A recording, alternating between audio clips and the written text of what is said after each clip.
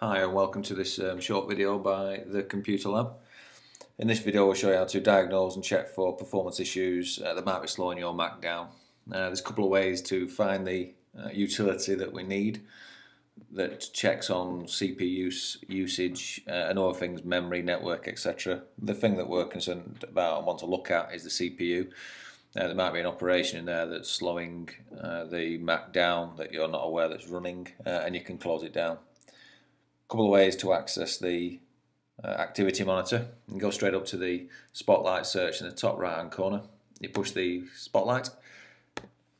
It's already filled in where I was searching, but basically if you open it up pre-search it will show with nothing in, and in there you just type in what you're looking for, and it's activity monitor obviously. Type it in, it brings up the top hit, activity monitor, double click and that opens up the activity monitor. And in there you can see the different things that are using the CPU, and you can close these down. If you want to show the least usage against the most usage on the CPU, push the little CPU in the top there and that shows you what's using the most percentage of your processor power. And in this case it's the QuickTime Player, which is what I'm using to record the screen currently. If I wanted to close one of these items down, for example Google Chrome, I would click on you can see there it's using 0.8% of the CPU. I'll click on the program that I wanted to shut down. Once I've got it there, there's a little cross in the corner, you click that. It's asking do I want to quit the process, and I can force quit or quit and it will shut that down. This then frees up more of the CPU.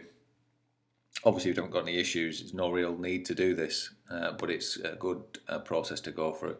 You can check other things in the activity monitor, how much memory these items are using, network, etc.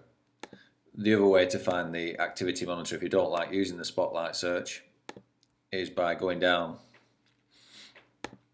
into the Launchpad, looking through your program list. There's usually a box that's called Utilities. It might be called something else on yours, but by looking inside there you can see the different programs, and obviously the one that we want is the activity monitor. You click it there and it will open it up.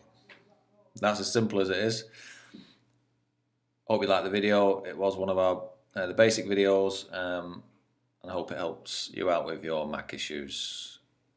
If you like the video and it's helped you, if you can please just push the like button or subscribe to us, it does help keep creating these videos. Thank you.